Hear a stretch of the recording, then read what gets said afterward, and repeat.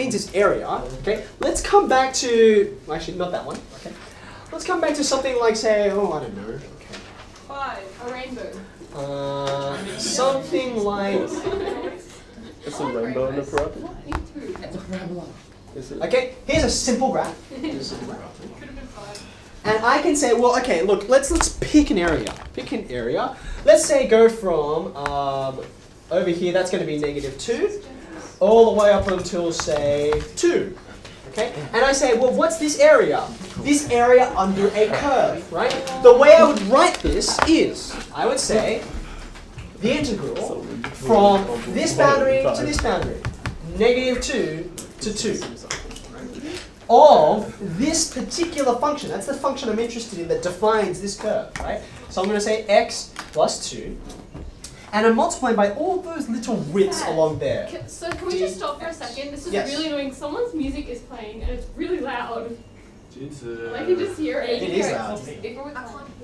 I can hear it. I can hear it. Yeah, I can hear it. Yeah, it's like, oh, annoying. It's like Leo! I didn't hear it. Yeah, I hear it. I'm just checking it's not me because that'd be embarrassing. Can everyone just check their phones? Even if they don't think it's them, just check your phone. No, it's not me. Because it's someone's. What is that song? It's a Christmas song. Is it actually? I bet it's Jinsu. I can't see that side. I'm sorry, that was just really annoying. I think it's stopped. Excellent, this gives me a chance to write down the question. Someone found it? Is it stopped? Yes. No one's admitting to it. What is going on? Okay. Great. You're not here.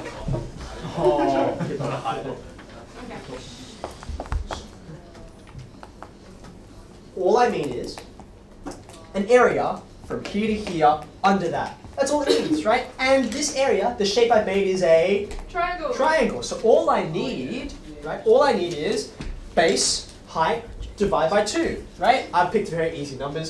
The base is going to be 4. The height's going to be 4. 2 plus 2. Yeah, it's 4, right? Divided by 2. So this integral is an area. It's just 8. That's all it means.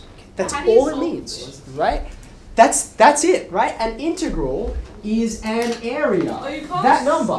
No, but like, let's say we didn't know that it was base times height. Okay, now we're going to get to those. For now, the important idea is it's an area, right? Let's start with areas that we already know how to work out, and then we will progress on to areas we don't know how to work out. Okay? So, yes, quickly. What does the dx mean? Okay, where did let's just retrace this, because this is a critical, I'm so glad you asked, right? It's a critical question to ask. Where did dx first appear? On the board, anyway. On that graph. Okay, it first appeared here, right? Because dx just means, like, d means change, delta x, right? It's a little change in x, just like this is a little change in y, okay? Y is overrun. Now, because we use that to indicate a little change in x, a little width, right? We borrow that language to substitute for this and this, which are very, very little widths, right? So there's my little width there, and there's my height, okay? Height times little width, and I'm adding up this series of things. That's why it's a sum, okay? So you don't have to do anything with this? Oh, we will. Believe me, we will.